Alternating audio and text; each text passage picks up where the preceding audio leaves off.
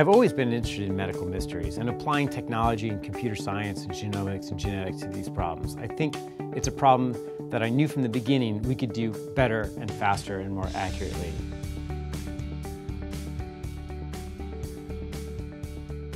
I've had several people kind of ask what's going on, and especially what's funny is kind of older people because they cut right to the chase. What happened to you?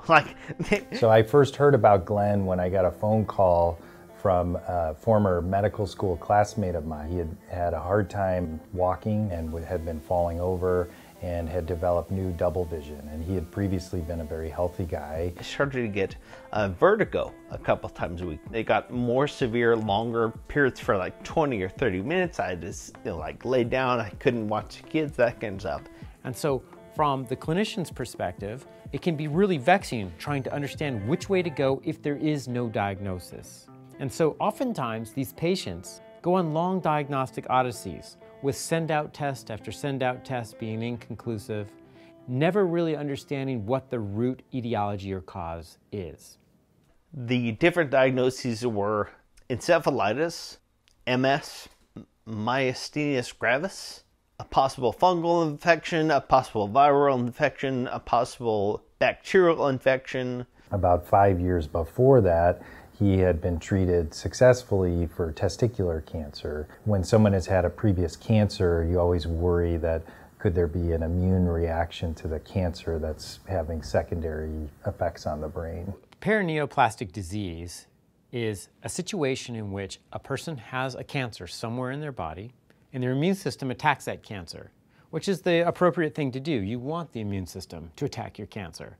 However, a cancer may misexpress certain proteins. It may produce a neural protein from the brain somewhere else in the body that it shouldn't be. And during the course of an appropriate immune response to that cancer, the body also develops immunity to that protein somewhere else in the body, like in the brain.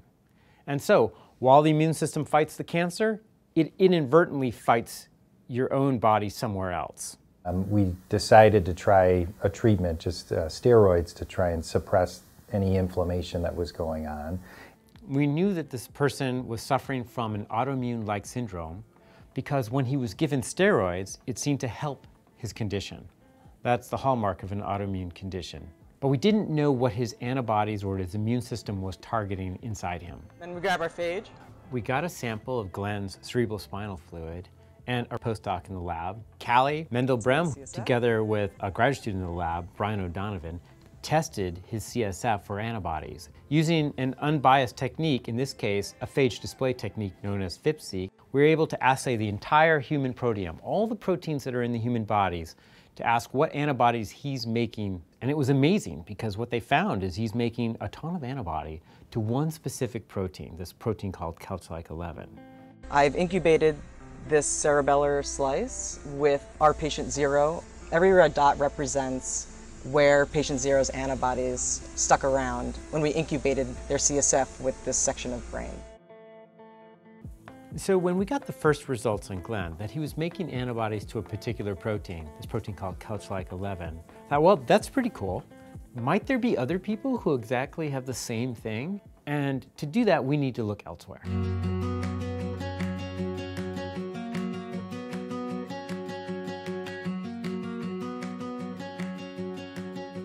Approximately 20 years ago, we identified the first patient with a staining pattern on mouse tissue that we call sparkles. They're all men. They generally present with a double vision, ataxia, sometimes hearing loss. When we investigate for underlying malignancy, we find testicular cancer. And the Mayo Clinic was describing these group of patients with seminoma and this really weird molecular data that they were looking at. And I thought, you know, we have a patient with a seminoma who has a very weird, it's immunofluorescent pattern on rodent brain. This particular sample from Glenn gave us an immunofluorescence pattern which matched sparkles. Our patient 0 at UCSF and all of the patients that Mayo Clinic had saved for the last 20 years, every patient produces the same pattern.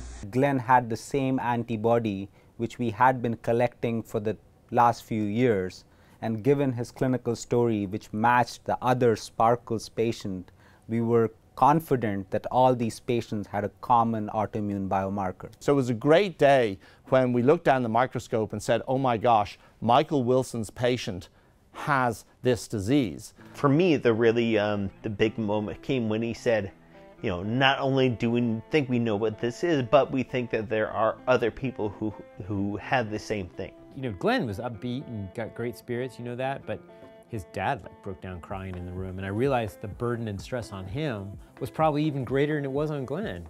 It's not one person who goes through the Odyssey, it's everybody around them goes with them on that Odyssey and bears part of the stress.